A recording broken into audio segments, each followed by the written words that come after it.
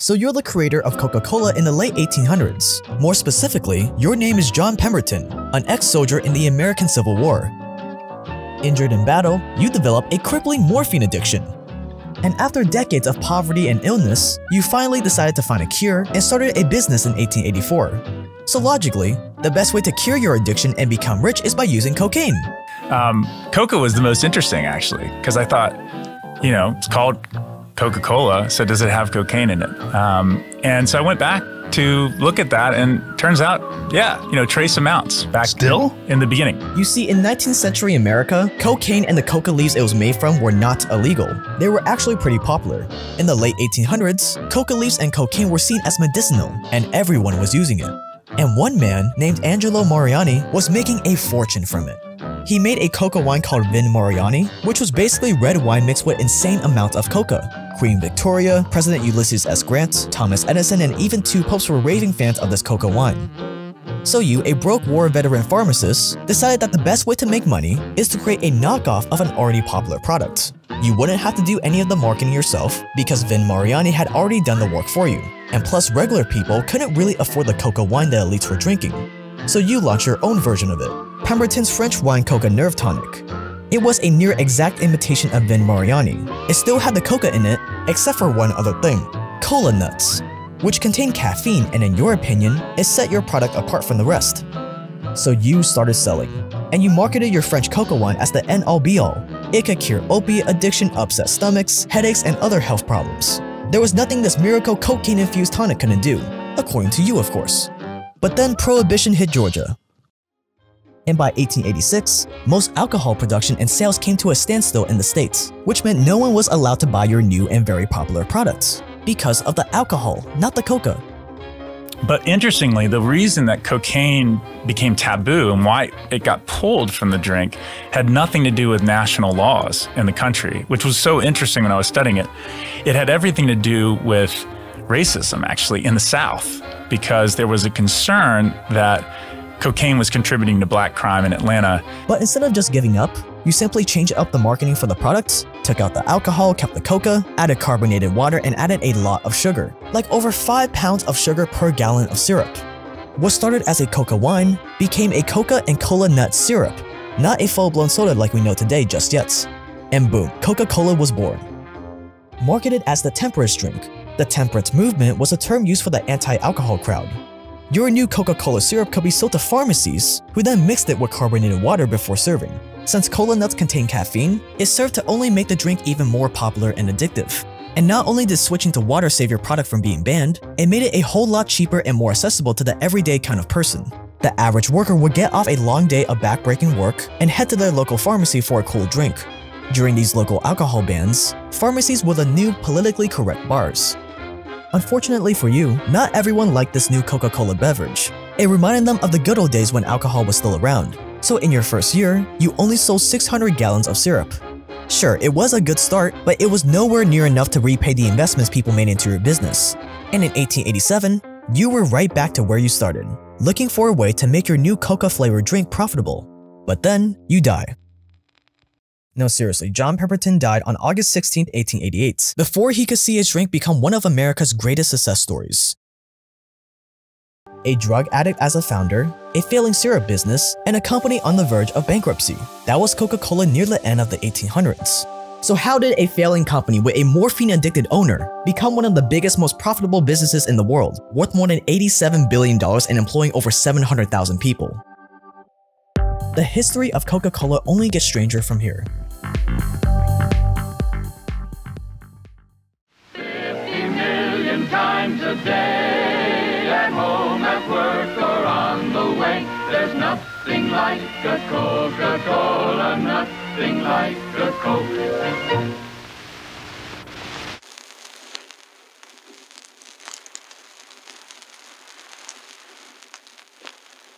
One of Coca-Cola's biggest marketing tactics are video ads. I'm sure you've seen at least one ad for Coke on TV or YouTube.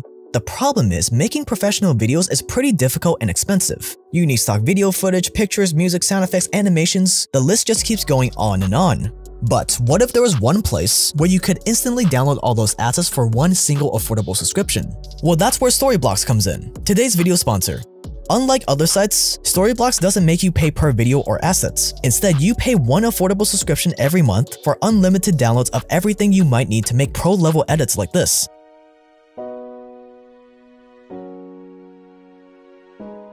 And if you're new to video editing, Storyblocks even has an easy, intuitive video editor that's included in your subscription. It lets you easily add Storyblocks content directly into your project and lets you export your video into all the popular formats. And they even have customizable templates for you to start out with. So if you're looking to make great videos for your business or personal brand, you can get started by going to storyblocks.com/JakeTrain right now to sign up for their unlimited all-access plan. There's no commitment and you can cancel whenever you want. That's storyblocks.com/JakeTrain with the link below.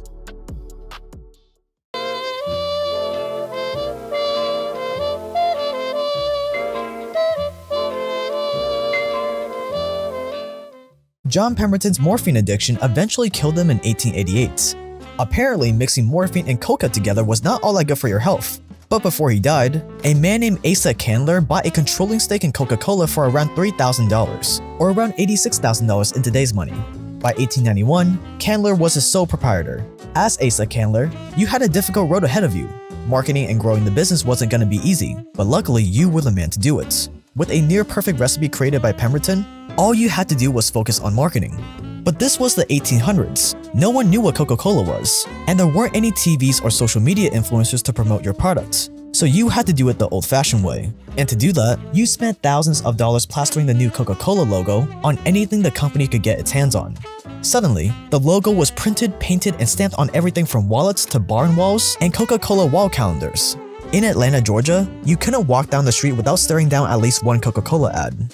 But that just wasn't enough to boost sales. Advertising just couldn't make up for the fact that there were hundreds of different syrups on the market, and no one knew what yours tasted like. So you came up with a better idea: free samples. As the owner of Coca-Cola, you contacted every major pharmacy in the area and asked them for the names of their top 50 customers, an early form of buying leads. Then you sent each of those customers a coupon for a free glass of Coca-Cola. Like today, people in the 19th century also loved getting free stuff, and you knew that if they could just taste how deliciously addictive your new drink was, they would be customers for life. And you were right. Within less than a decade, Coca-Cola was selling 250,000 gallons of syrup a year. But then, just like the prohibition on alcohol, in the early 1900s, cocaine and coca leaves were now the targets. Bring home the Coke, bring home the Coke. Everybody's happy when you bring home the Coke. That real great taste leaves you so refreshed. Coca-Cola puts you at your sparkling best. The legal use of cocaine increased by 700% between 1890 and 1902. By 1901, 1.8 million pounds of coca leaves were imported into the US. People were literally going crazy for the stuff. But then, just a year later, the government started turning against cocaine and coca. The problem was that by 1898 alone, Coca-Cola was already eating up more than 59,000 pounds of coca leaves to produce the syrup, and it was only going up from there. In 1902, Georgia banned cocaine distribution, and a lot of other states followed their example. Then in 1903, the New York Times published an expose that linked cocaine to an increase in crime. In the racially fueled South, stories of African Americans becoming criminals because they used cocaine were the talk of the town. So you, Asa Candler, a devout Christian, decided to do what's best for your conscience and obviously your business, and remove the coca from the Coca-Cola formula. The only problem was, removing coca from the syrup would completely change the taste of the drink. Facing a corporate disaster, you found a way to preserve the taste it was so famous for: decoconized coca leaves, or coca leaf extract that didn't have the cocaine in it. This new cocaine-free coca extract became part of what the company calls merchandise number 5. One of the codes used to describe the company's secret formula that was made to intentionally sound vague and unassuming. The new bans on cocaine meant that only 2 companies in the US were allowed to import and process coca leaves: Merck of Rahway and Maywood Chemical Works in New Jersey. In other words, the US just granted a monopoly on coca leaves to just 2 companies. Because of this, Coca-Cola became completely reliant on Maywood to make their new decoconized extract. But by the 1920s, the trade in coca had become so restrictive that you questioned your company's future. By the 1920s, Coca-Cola had become a massive corporation and a big part of American culture. It was everywhere, and they had a lot of money at their disposal. So you did what any other million-dollar company does when the government comes knocking. You bribe them so they go away, also known as lobbying.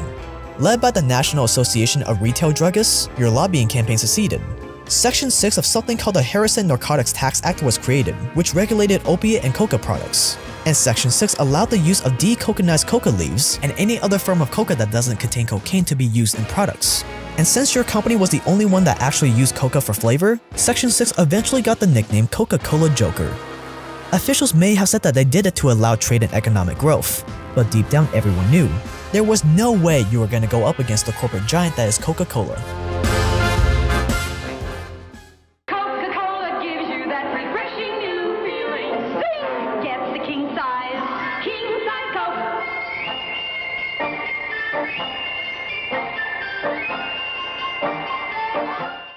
With free reign to use as much coca as you want, you ran into the next problem: supply. The Maywood Chemical Company just couldn't keep up with your demands for more than 200,000 pounds of coca leaves every year. So like any good businessman, you started looking at your options. And in 1928, Coca-Cola and Maywood started a coca extraction plant in Peru. It produced 4,000 pounds of coca extract and 18 kilograms of pure cocaine. And since cocaine sales weren't illegal outside of America, those 18 kilos were sold for $1,000. Yes, Coca-Cola and Maywood were literally selling cocaine, not coca leaves, outside of the US. But then the State Department got involved and threatened to take away Maywood's license to import coca legally, and the plan was abandoned. After that failed attempt of making coca extract outside the US, you finally got what you wanted in the first place: an increase in how much coca Maywood could import. The 1930 Porter Act increased the limit on how many special leaves used in coca-flavored drinks could be imported.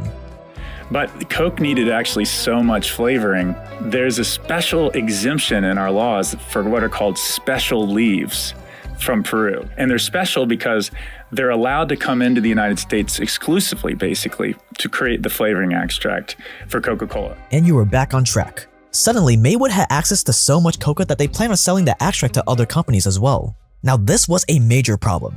Coca made your drink special. It was something that you had and no one else could get their hands on. If other companies started making coca-flavored drinks, you would lose business. Your competitive edge would be at stake. So you threatened Maywood that if they ever sold coca to anyone else, you would drop their business entirely. And it worked.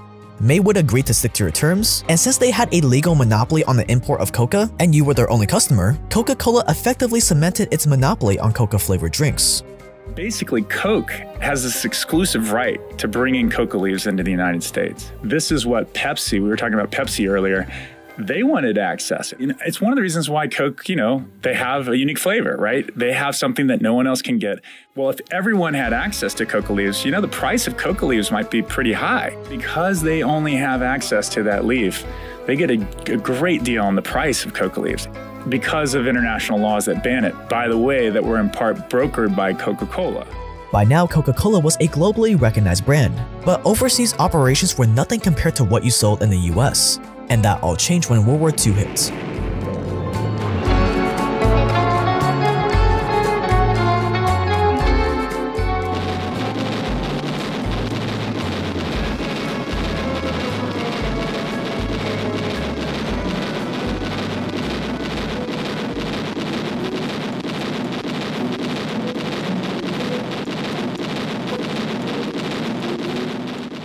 When World War II came along, you saw the opportunity to expand like never before.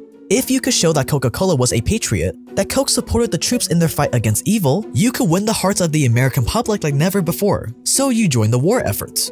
As the chairman of Coke, you went to the government and promised to give every single soldier a cold bottle of Coca-Cola for just 5 cents. Now at 5 cents a bottle, you take a loss on every bottle sold. However, if a soldier goes through the toughest battles of his life, he goes through hell and back, he gets back to his base, he's exhausted, and he just wants to wind down and take his mind off of things, and you're there to serve him a delicious, thirst-quenching drink at a steep discount to boost his morale? Do you honestly think he's ever gonna buy any other soda when he gets back home, for himself, his family, or his friends? Not a chance.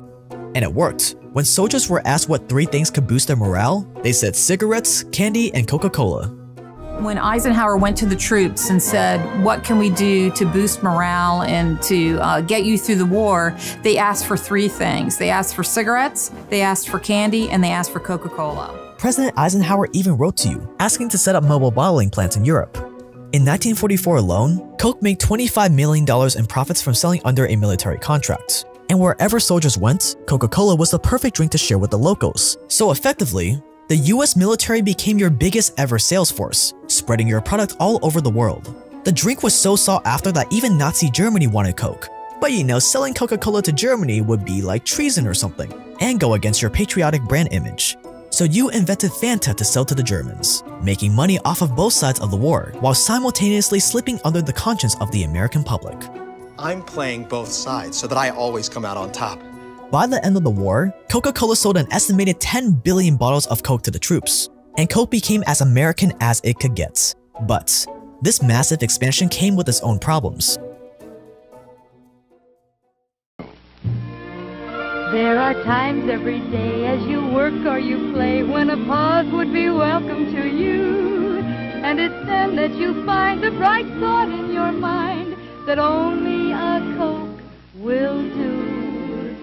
Business exploded after World War II. You had enough coca because of the monopoly, and you had enough sugar because of the better markets after the war. But there was one last supply problem: caffeine. So the coca was fun and interesting and wild, but then I got to caffeine, and that's what led to this.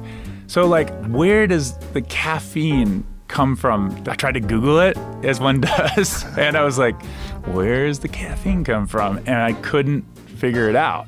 At first, using cola nuts seemed like a good idea, but they grew far away, there wasn't enough, and the caffeine in them wasn't really any different from the caffeine in things like coffee and tea. So without a steady supply of caffeine, your Coca-Cola wouldn't have the same energizing kick. So you decide to change your caffeine source to something cheaper and in greater supply: tea leaves. In the 1900s, the world was in a tea drinking craze. Westerners all wanted the best, highest quality tea to drink, which meant a lot of damaged and broken leaves were being left to rot in warehouses. And what did all these tea leaves have in common? They all contained caffeine. So in 1904, a little-known company that you may have heard of called Monsanto was formed. And Monsanto offered Coca-Cola caffeine made from these old damaged tea leaves. And once again, you were back in action. For Coca-Cola, there would be no Monsanto. Really? Yes. When Monsanto, this chemical company from St. Louis that started in 1901, it was like barely getting by. It was, you know, the American chemical industry almost didn't exist. The Germans were really in control. They ran the organic chemistry. We were getting all of our chemicals from overseas. And so they needed a big contract. And so their initial buyer was Coca-Cola. And they sold Coca-Cola two things. They sold them saccharin, the artificial sweetener, which ultimately comes from coal tar. We'll talk about that. And then caffeine. So basically, they took tea leaves that were broken and damaged around the world, like at tea exchanges, like the garbage of the tea trade, and they realized no one was going to consume that. So it was just waste. And they basically swept that stuff up and processed out the caffeine from the garbage, from the waste tea leaves. That contract with Coca-Cola would be the initial boost Monsanto needed to set it on track to become what many consider one of the most evil corporations in the world. The company responsible for Agent Orange, PCBs, herbicides, genetically modified foods, seed licensing, and more.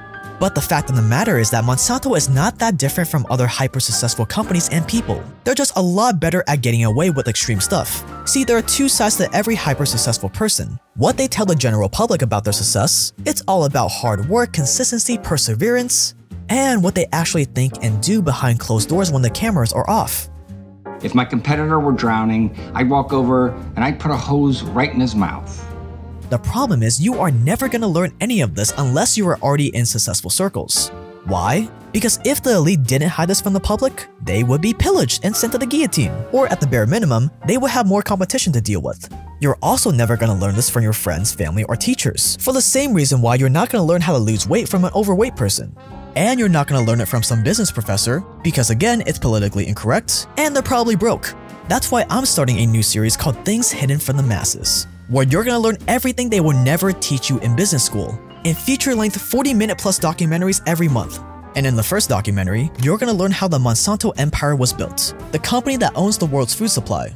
These are going to be some of the darkest, most Machiavellian videos I have ever made. Imagine these videos taken to a further extreme. And just like Monsanto, I also prefer not to be cancelled. So we are not going to be releasing these to the public. All you have to do, if you want to get this education they would never teach you in business school, is click the join button below right next to the subscribe button. And unlike an MBA, I'm not going to charge you $55,000 to $161,000 to learn this stuff. Nope, just $5 a month for longer documentaries of the videos you love that you will not be able to see anywhere else. And this $5 a month is just to cover the cost to produce these videos. Give it a try for a month, and if you don't think this knowledge is worth it, email me and I will personally refund you the money. So pause the video and click the join button below right now. So back to Coca-Cola. Eventually, not even Monsanto could provide enough caffeine from tea leaves in decaf coffee. So you asked Monsanto to do the impossible, create synthetic caffeine. And as expected, Monsanto came back with a solution. Caffeine made from the chemicals in coal tar. Yes, actual coal tar, a byproduct of processed coal. The fossil fuel industry was booming, so naturally there was a lot of the stuff lying around. And sure, people might object to drinking something with coal tar chemicals in it, so you just keep it vague. Seems logical that they're thinking is, wait a minute, consumers are never going to ask where their caffeine comes from. Look at everyone I've ever talked to. No one knows where the caffeine comes from, right? And if you go to their website, it's great. It says, we source our caffeine from tea leaves, so that waste tea leaf story is still part of it. Coffee beans, decaf coffee, and then appropriate sources. Appropriate? Which I love. As long as Coke tastes good, nobody will care what it's made of. And with the final supply chain problem solved, there was nothing holding Coca-Cola back from world domination. I'd like to buy the world a home and furnish it with love. Grow apple trees and honey bees and snow white turtle doves. I like to teach the world to sing. Sing with me. Perfect harmony. Perfect harmony. I like to buy the world a Coke and keep it company. That's the real thing. I like to teach the world to sing. In perfect harmony. Perfectly. And I'd like to buy the world a Coke and keep it company. It's the real thing.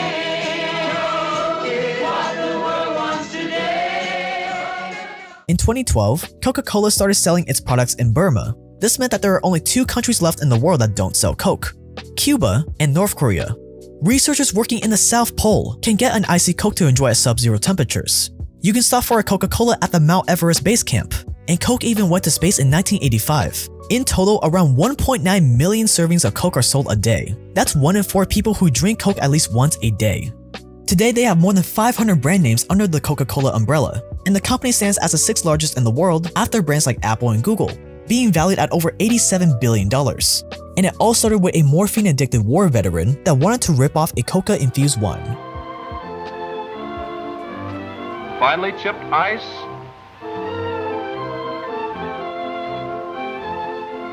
bubbling carbonated water. Yes, people talked about it, tried it, and even then learned the happy enjoyment to be found in the pause that refreshes. So I have to say, this is by far one of my favorite videos I've done so far, so let me know what you guys thought about it in the comments below. As you can see, we are still in the middle of moving around, so excuse the poor background. If you're new here, we make video essays documentaries just like this one every single week for free. So if you enjoyed this one, you're definitely gonna like the other ones, so click that subscribe button below. And click that join button below too. But that's gonna wrap it up. Thank you so much for being part of the Watch to the End Club. Watching to the end is by far the best way to help out the YouTube algorithm, so I really appreciate it. Keep sharpening that mind, stay dangerous out there, and I will see you guys in the next one.